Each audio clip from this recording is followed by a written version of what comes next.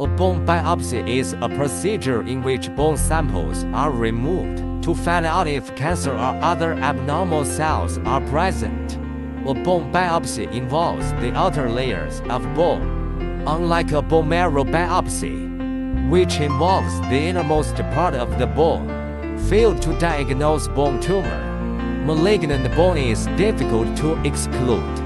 If clinical diagnosis and X-ray examination results of CT, MRI disagree, it needs biopsy.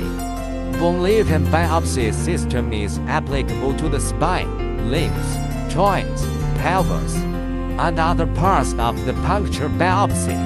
Compared with traditional biopsy system, a biopsy system can get enough specimens